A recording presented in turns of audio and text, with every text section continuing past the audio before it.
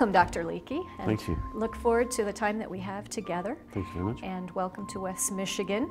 We're pleased to have you here and are thankful that you've been able to come during this time of the year when it's not quite its most beautiful, but it has its own beauty during this particular time.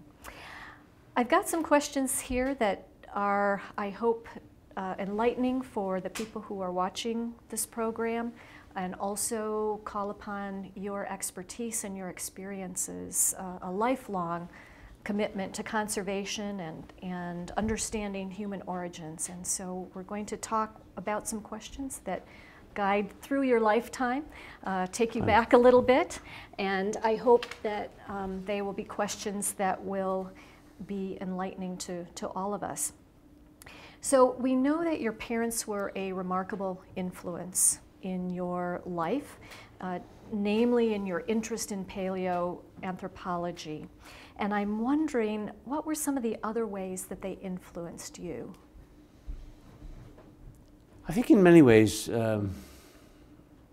were not a very close family. We stayed together. We were a very loyal family, but we were not particularly close. And the lasting lesson I think I had was to be independent, to chart one's own course, not to blame anyone if you make the wrong decision, and to work on the consequences of any decision you make, be it good or bad, to improve your lot in life. And so I tend to be a decisive person.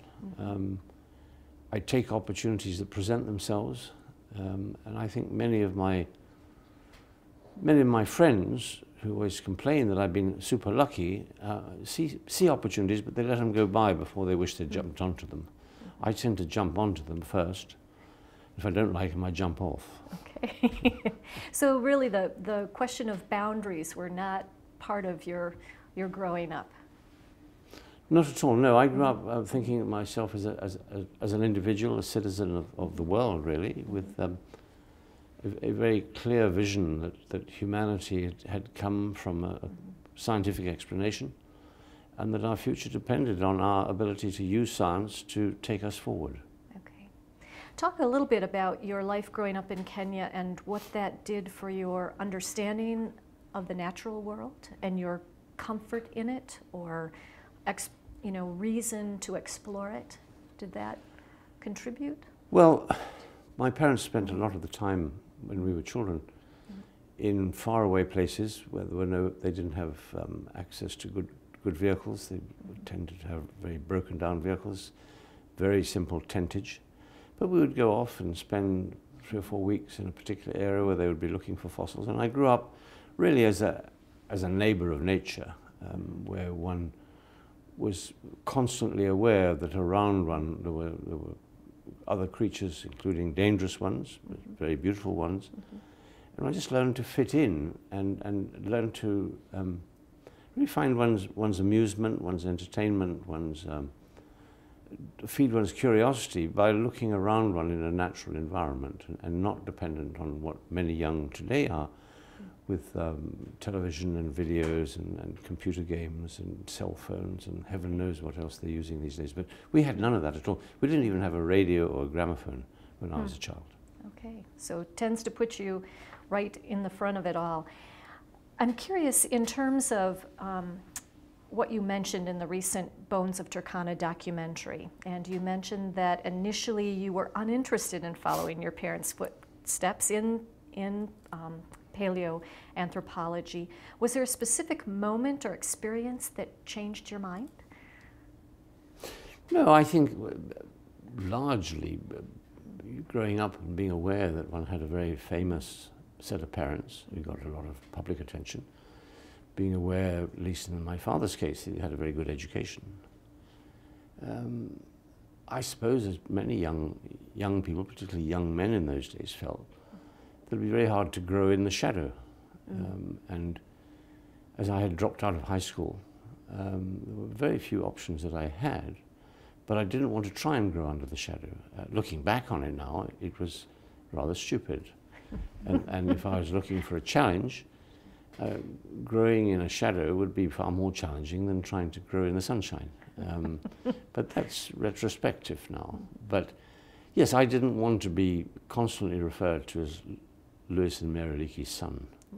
I always sought to be known as they were my parents rather than I was their son. But it's taken a long time to get there. Sounds like an important task to conduct.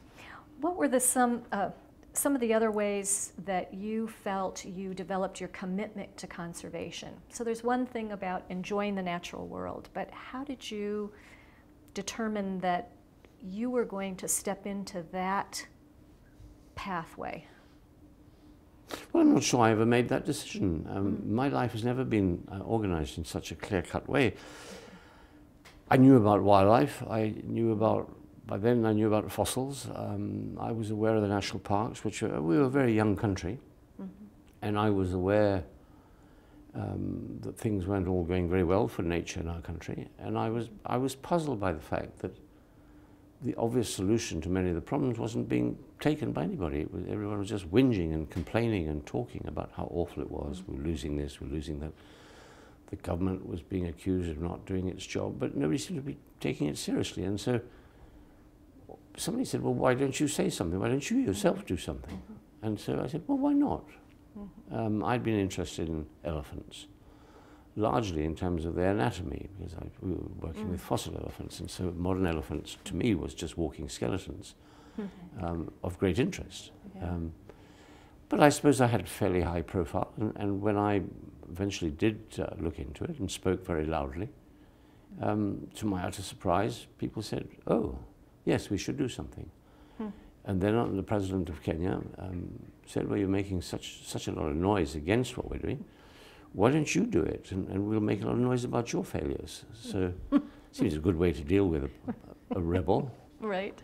And so I took up the challenge and accepted to become the founder director of the Kenya Wildlife Service, but on condition that he let me do it. And of course, at that time, the so-called conservation community were appalled that somebody who had never had any training and any credentials in conservation, I was just looking at extinct animals as fossils, should suddenly be given the task of organizing our wildlife protection. And people said, you know, the country's gone completely mad. I thought so too. But it was a tremendous opportunity, and we had a huge challenge, which was fun to take on. We've seen a growth in, or not growth, but many different approaches that have been taken to conservation, particularly in the idea of national parks and protecting the kinds of resources that we find in those parks. What are some of the successful strategies that you feel you have seen in moving conservation forward? Well, first I'd like to say that I don't think one solution in one country that's worked is necessarily easily applicable to another country. There are many circumstances, the vagaries of weather, the vagaries of political aspects, land ownership, climate change in the present context. So I think one needs to be very careful about offering a solution to anything that is generalized. I think the greatest mistake retrospectively, and I'm not sure that it's helpful to make this comment, but I think it may be the basis of future consideration of mitigating approaches, is that looking at the fossil record of the last 20, 30 million years, there have been periods of massive climate change that we can represent in the geological rocks. And whenever climate has changed dramatically, the first communities of natural organisms that become extinct are those that live on islands. Okay. And extinction on islands always comes before mass extinction on the land. And thinking about it logically, our national parks have become terrestrial islands. They're not floating in the sea, but they're surrounded by human development that essentially have the same effect as the sea, in that nothing can leave and nothing can come in. And we have created a genetic watertight island. And climate change is happening. some areas are getting warmer, drier, others are getting wetter and colder. And many of these national parks will probably not be able to sustain the communities of species within them forever. There's nowhere for them to migrate to because they have to go through cities and farmland. There's nowhere we can take them to, and there's no way we can stop the changes. And we may have, in our best effort to save biodiversity, put it in bottles that are sealed with poison, and we may lose most of our biodiversity because of our own stupidity, which would be a sad story, but I think a very real story. Now, what can we do about it? Clearly, there is an approach today to opening up corridors between certain ecological areas, putting in much stricter control over land use zoning, perhaps acquiring land that will enable wild species to migrate to other areas should the need arise. I think a big effort's going into captive breeding of endangered species that could perhaps be reintroduced at another time, either in the same area where they're endemic to, or in another area that could be, in the future, made available to them. So I don't think all is lost, but I think we will lose more if we don't wake up to the fact that we've made a bad mistake. Okay. There has been some, really interesting developments, I think, in terms of what we know about biodiversity and how adaptation occurs. I'm wondering if you could talk to us a little bit more about what you've called the sixth extinction, and you were talking about it 2 decades ago, and really identify for us perhaps some of the frontiers of knowledge that we need to explore in order to accomplish the kind of goals that you're talking about in preserving biodiversity. It's a huge and complicated story, and I would hate to suggest that I can do justice to it in a short interview of this kind, but the rate at which species are being lost today, I think, is a species of some kind that is unique every 20 minutes. And the numbers now of species are so dramatic that the realistic possibility exists that we could, in the next decade, maybe 2 decades, lose more than 60, if not 70% of life as we know it today. This has happened before, but it's not just that they're lost, but all of these living entities are part of food chains, they're part of very complex webs. And if you take some out, because their failure to adapt, their disappearance will cause others to drop out. And we are creating a catastrophic situation. And in the past, when this has happened, the 5 previous eras of mass extinction, once you reach a certain level, the whole thing just falls in on itself and collapses. And we are, I think, very arrogant to believe that extinction is for everything but us.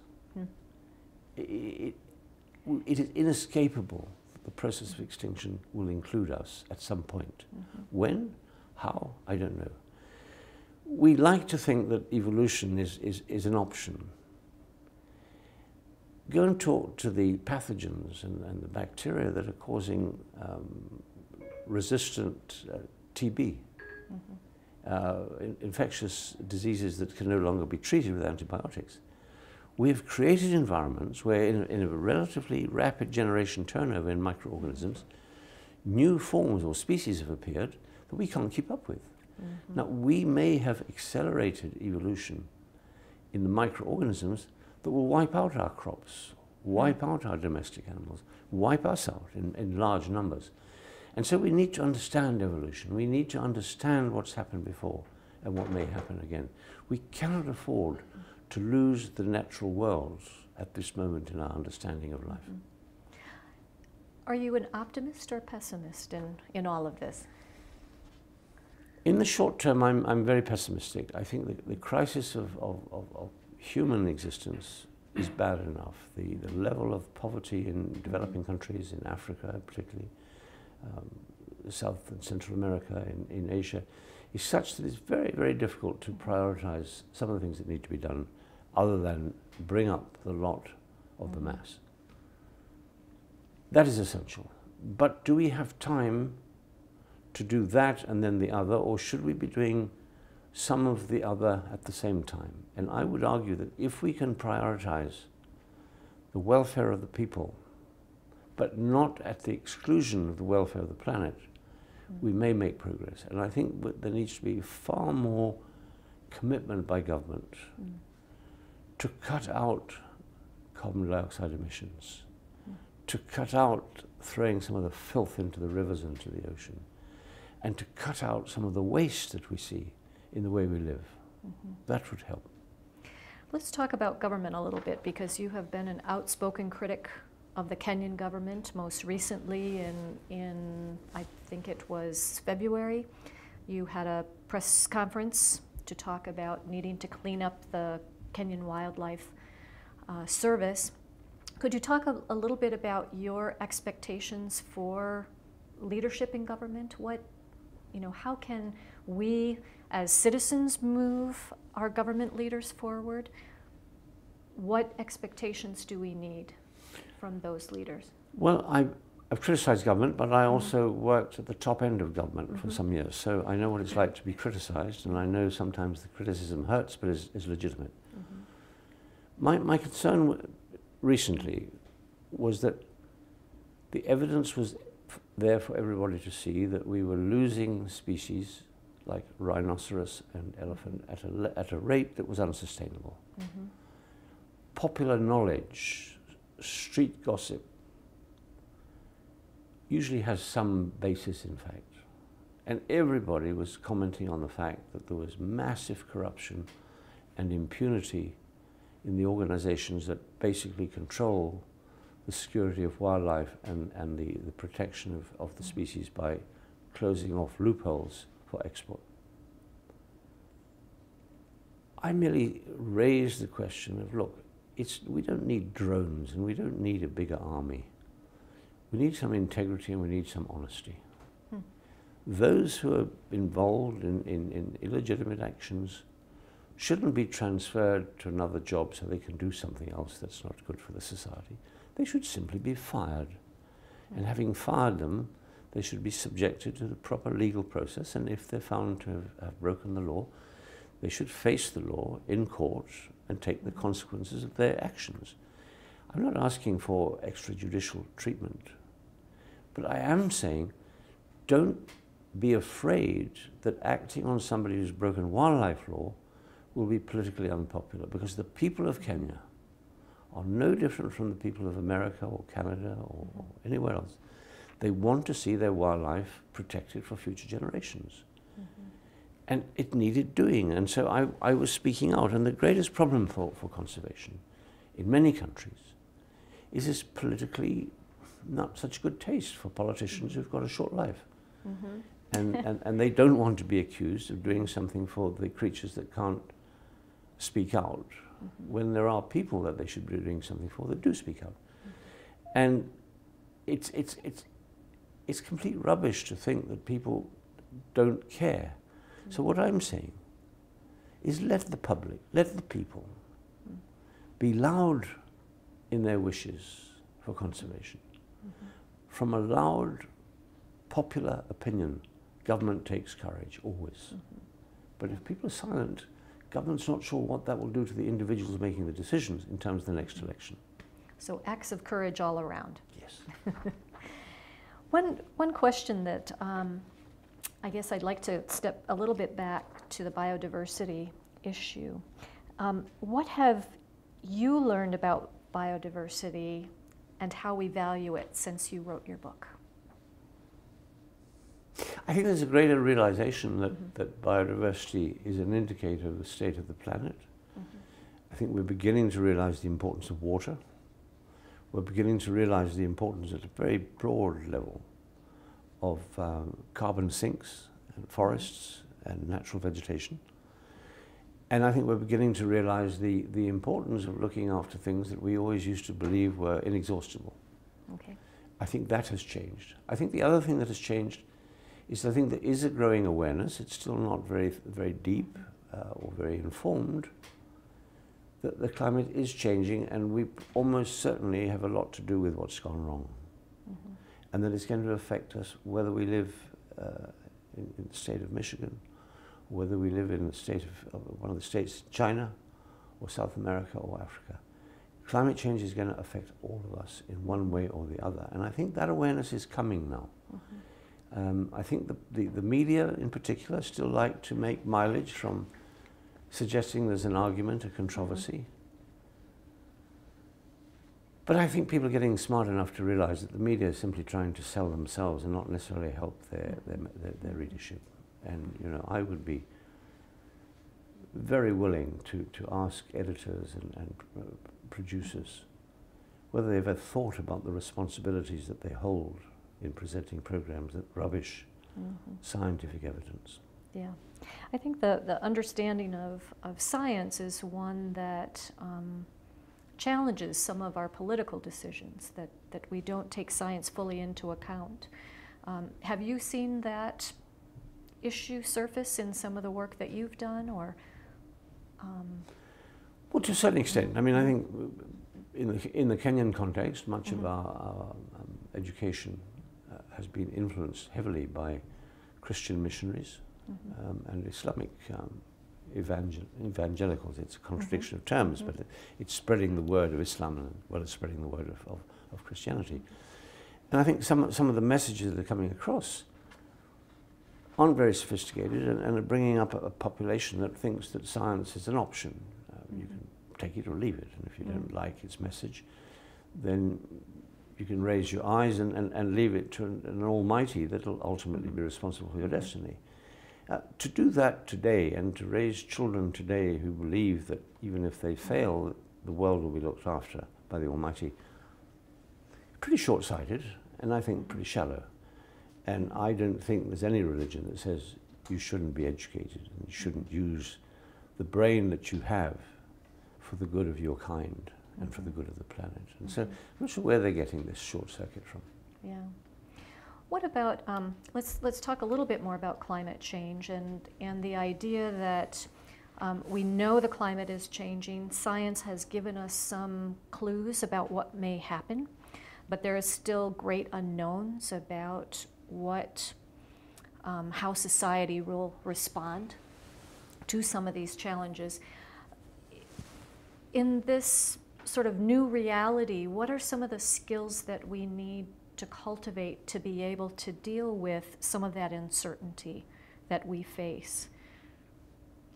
Well, I think the first thing to do is, I mean, remember there is uncertainty, but the uncertainty is no longer about the science. The uncertainty is about the consequences. Exactly. And if you measure the volume of the ice caps, which can be done, and you know what the cubic volume is of the ice caps, and you melt it, you know how much water is going to go in the ocean, you know the volume of the ocean, and if you add that much that is not in the ocean at the moment, it's like pouring a bucket of water into a bathtub that's already full. It's going to spill over the edge. Right. Now, spilling over the edge is simply going to raise the shoreline, and many cities and places where people live are going to go underwater.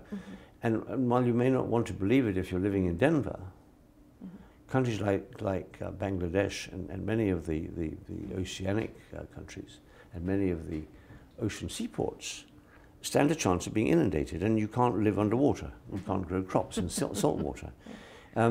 So they said, well, you know, that's up to the Bangladeshis and the Indians and the Africans and the poor people, but, you know, we're going to be fine here because we're not nowhere near the sea and it's not going to flood us. But what are you going to do about several billion refugees who have nowhere to go, nothing to eat? Is your country, with its Christian ethics and its remarkable willingness to help others in need, going to turn your back on 2 billion people who are mostly uneducated and mostly don't believe in things you believe in? You're just going to let them drown, or you're going to take them in? And I think from all we see, you're going to take them in. This is going to affect everything. How are we going to feed people? You can take a bell jar and or a tent, and you can grow wheat, and you can artificially increase the amount of carbon dioxide in the air in which the wheat's growing. At a certain point, which is measurable and repeatable and testable, wheat stops producing grain that has the calorific value that it does today. And the cutoff point is about 460 parts per million. We're almost at 400 parts per million today. It's projected that unless we change our carbon emissions, we're going to be at 450, 460 in 30 to 50 years. That could take out 80% of the nutritional value of the grain crop around the world. So what are you going to do for your muffins and your food? It's going to affect you. Now, these are the things we've got to realize, and we've got to, I think, come back to the fact that whether you're an African or Bangladeshi or an American or whatever you want to be, you're the same species, and what happens to this planet is going to happen to all of us. One way or the other, it's going to affect us. And we've got to stop thinking, I'm okay.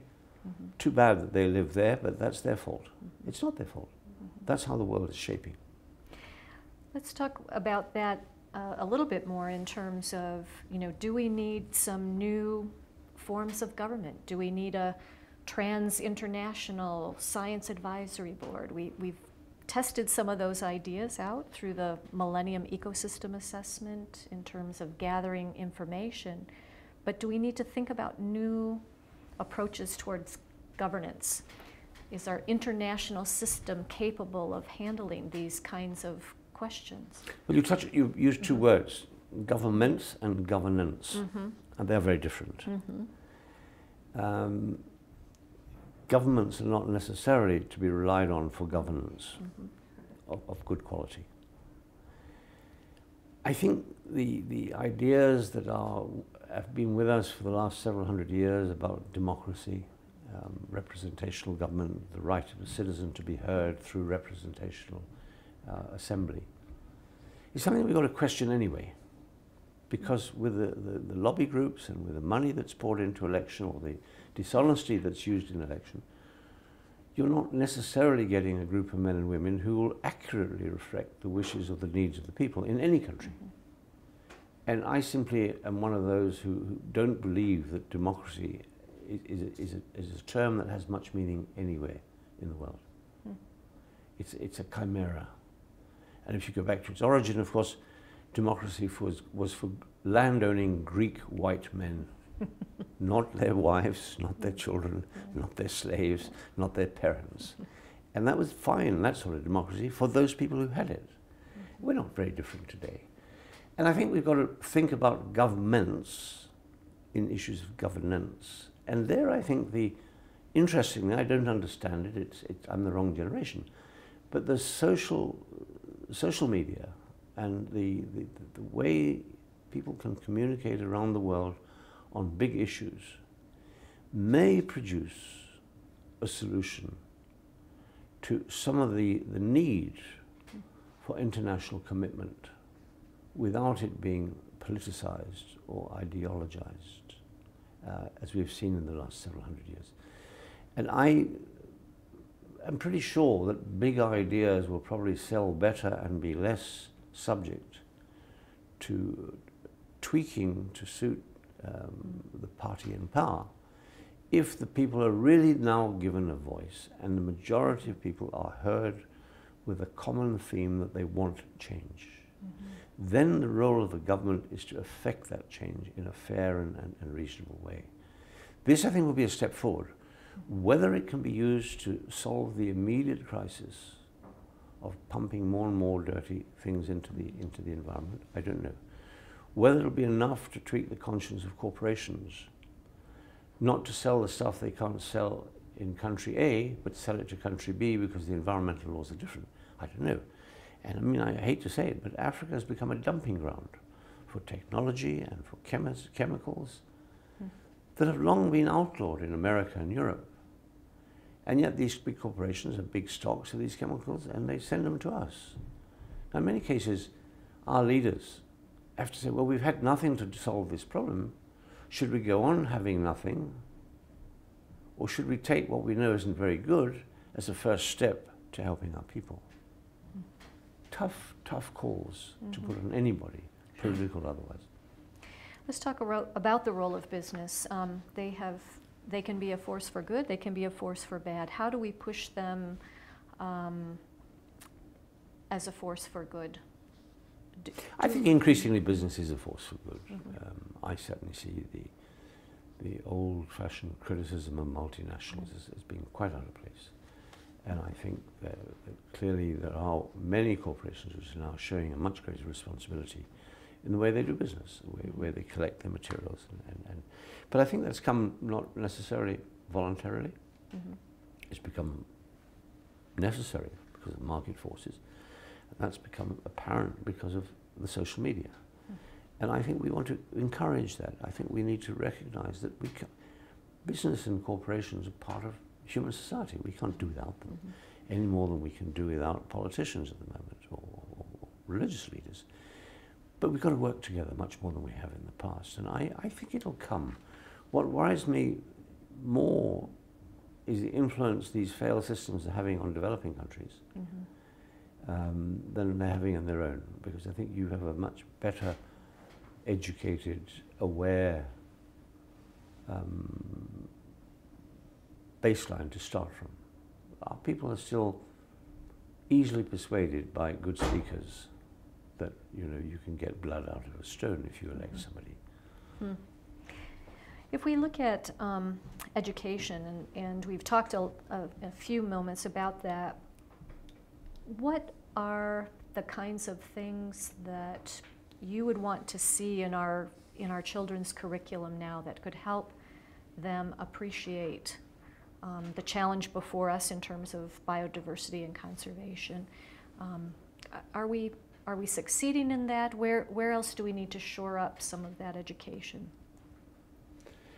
I think one of the important things to do globally, and it is globally, is persuade children that they're part of one species and that their individual identity is irrelevant to the bigger issue of humanity. And to try to people understand that they can empathize and sympathize with people in China or in sub-Saharan Africa or in Southern America as if it was themselves. That's one. Two, I think in the process of that we may be able to reduce amongst children a sense of them and us or prejudice based largely on colour but not entirely on colour. And I think colour prejudice is such a silly thing given the fact that it's no more than skin deep. And genetically and historically and in all respects, we know that the light colour and the blue eyes are at most 12,000 years old. People with dark eyes before that. It was the switch of the gene, and everybody watching this program and anyone in the world has an African origin in the last 100,000 years. That's beyond doubt. So why are we being so mean to our forefathers? Why don't we understand that, this is an unfortunate to be pigmentally challenged. But there it is. I mean, that's the way we come. But we should look below the skin and realize that our destiny really is up to us working together. There's no. So I think if you can teach children that. Secondly, I think if you can persuade children that the resources of the planet are limited. And I would like to see a youth movement grow around the world with the media, social media, to try and persuade governments that in their governance, all trade in all wild species on the surface of the earth should be stopped. I think you may want to exclude fisheries for the moment, because clearly we do need desperately some of the very large fish catches that are being made. But do we need budgericars and parrots and hamsters and wild things that are put in cages and to decorate people?